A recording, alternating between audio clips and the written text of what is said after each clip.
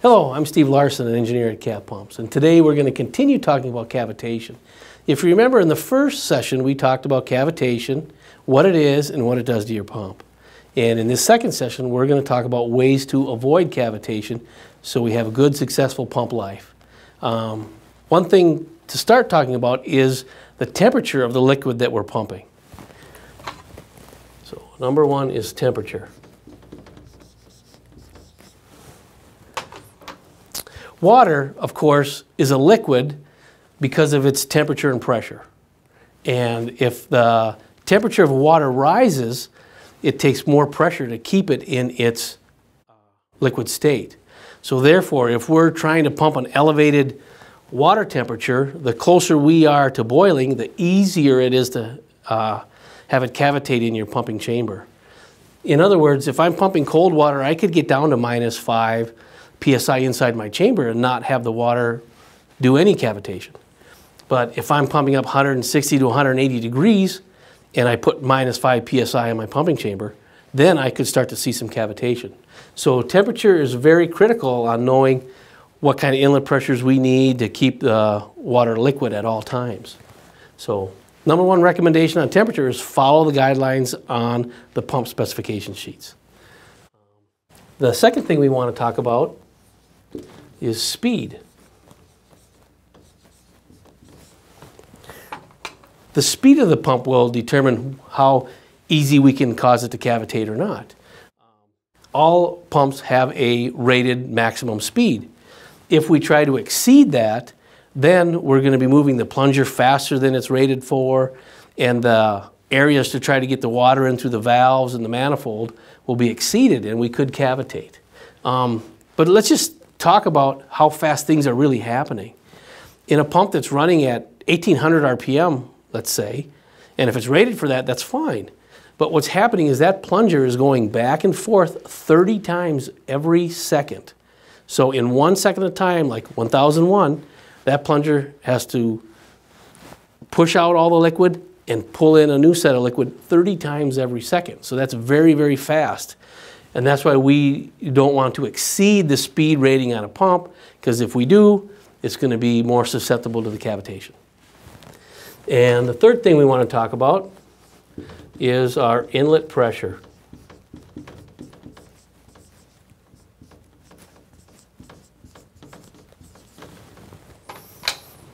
Again, cavitation occurs because we hit a low pressure regime during the pumping cylinder.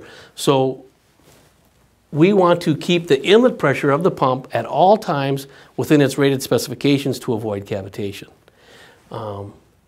This is one of the most overlooked areas that occurs because you may have a static pressure of one thing, but once everything starts flowing, the pressures will drop and you'll have acceleration losses in the lines as well. So we're going to draw up an example of a system here, and we're going to concentrate on that inlet pressure of our pump. So I'm going to draw a reservoir of water that we're going to draw from. And we got an inlet line here that leads to a pump that we're going to pump. Now some of the things that we are going to do on our system is this water, let's say, is 4.6 feet tall, which is about right up to my chin. So that's how much water we have available to feed our pump. Our pump is a 10 GPM pump, and we have 5 feet of hose and 2 elbows in this line. So this is kind of our setup. Now, we want to figure out what size line do we need so that this all works correctly. Well, the other thing we need to know that we're still missing is what is the inlet pressure rating of this pump. This pump has a flooded to 60 psi allowable inlet range. So what does flooded mean? Flooded means 0 psi gauge. Okay, so we're going to use this information now to decide what size line is the proper size for this pump installation so that we avoid cavitation while we're operating. Well, if the minimum pressure is 0 when it's operating here, how much do we have to work with this inlet system?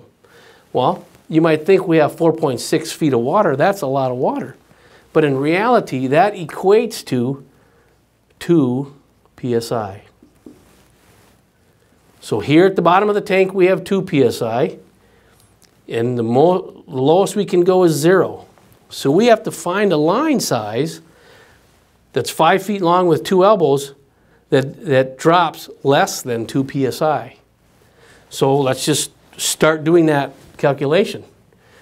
Let's see, 10 GPM, maybe a 1/2 inch line will work. So we're going to look at a 1/2 inch line, and we're going to account for the line loss. We're going to account for the elbows. Then we're going to add them up, get a total, and then we're going to get a final pressure. All right? So if we look at charts and calculations that are available online or several places on the internet, we see that a 5-foot 1/2 inch line will drop minus 5 psi at 10 GPM. A couple of elbows thrown in there, we find out that they drop another minus 1.8 for a total loss of minus 6.8. Therefore, our final pressure, 2 minus 6.8, is a negative 4.8 psi. Now, it's pretty easy to see that that is lower than that.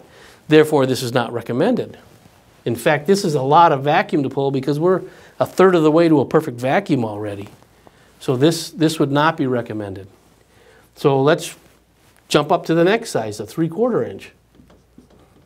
And we look at the tables and we get, okay, this drops negative 0.7 psi. Quite a difference from a 1/2 inch line.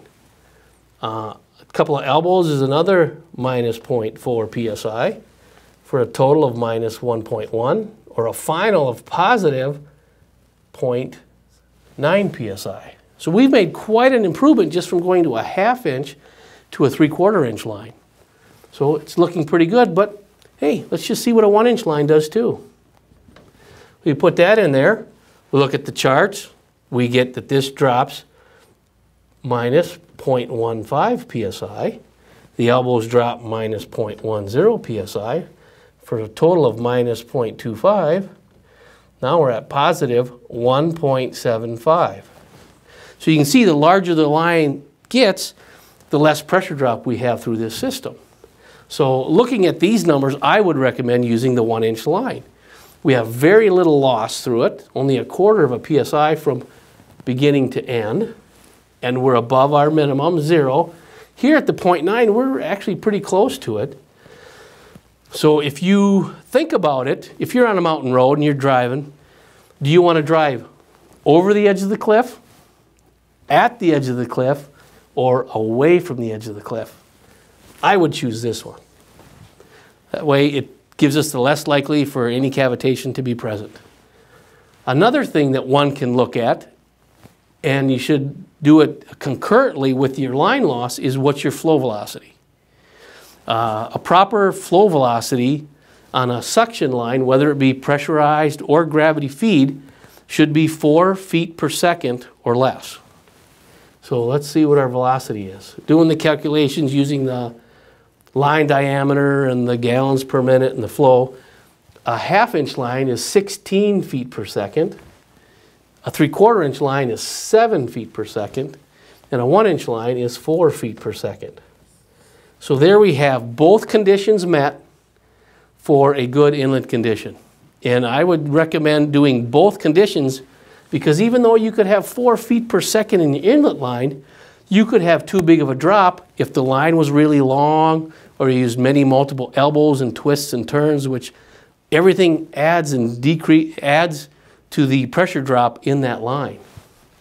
So when you're sizing an inlet, it's very important to know your starting pressure and your line losses to make sure your inlet pressure on your pump is within the guidelines.